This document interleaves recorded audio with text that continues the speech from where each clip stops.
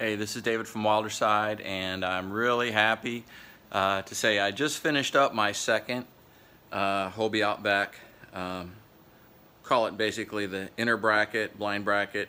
It's not going to be a blind bracket because we're going to put it in the rod holder. So I'm just going to call it the inner bracket, and really happy with how it turned out. It's got a little bit of fuzz, but it's real clean. And one other feature I added is there's a little bit of curvature to this, just to accommodate the curvature of the boat, and this little notch on this side indicates that it's the inside of the curve.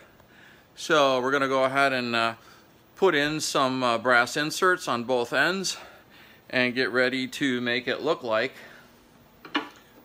this baby, which is a completed and ready to go blind bracket for the Hobie Outback.